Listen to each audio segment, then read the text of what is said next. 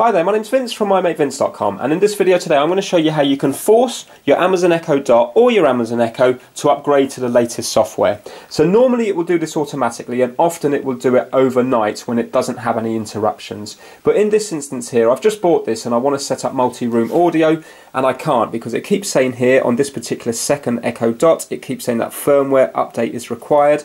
And it's not updating itself, but I want to do it now so I can get on and do all the testing and set it up. Well, this is really easy to do. All you have to do is press the mute button and then just leave it for around 30 minutes, and then it should update itself. So the mute button is just this one here that looks like a microphone with a line through it, and I'm just going to press it, and then what will happen is you'll get the red ring around the top, and right now it's not listening to me and it's not going to get any interruptions, so now it should force it to do the update.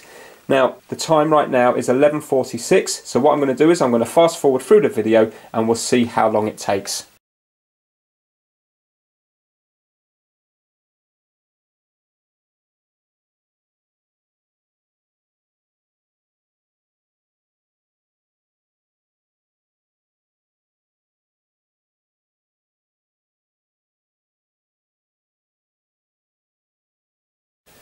So it has taken over 30 minutes to update itself, but at long last it has. So now if I go to the Alexa app, if I go down to multi-room music,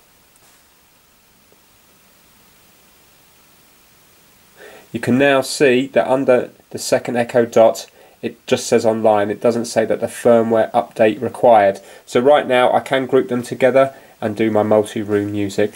So there you go. It is actually quite easy to force the Echo to update itself. It just takes a little bit of time. So I hope you enjoyed the video. Please give it a thumbs up if you liked it, and please subscribe for more how-to videos. Take care. Bye now.